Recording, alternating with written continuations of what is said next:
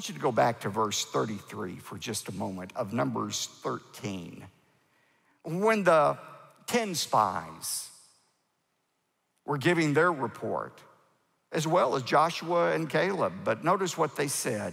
They said, we also saw the Nephilim, the sons of Anak, or the descendants of the Nephilim, and we became like grasshoppers in our own sight, and so we were in their sight.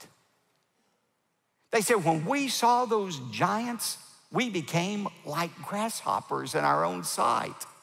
And so we became grasshoppers in their sight. There's an important principle there. How you see yourself is how others tend to see you.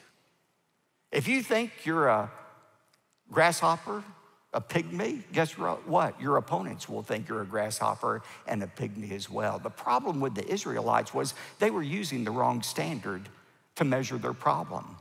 They were measuring their problem by their own ability. And using that measurement, they were grasshoppers. But they should have measured their problem by the size of God.